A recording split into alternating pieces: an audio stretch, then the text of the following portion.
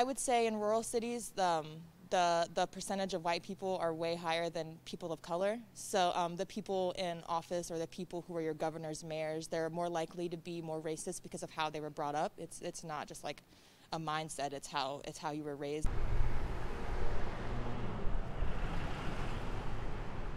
You can't get mad at someone who doesn't know how to recite the ABCs if you never sat there and worked it out with them. So Right. You got to teach people where you're coming from, not just say Black Lives Matter, but what does that really mean?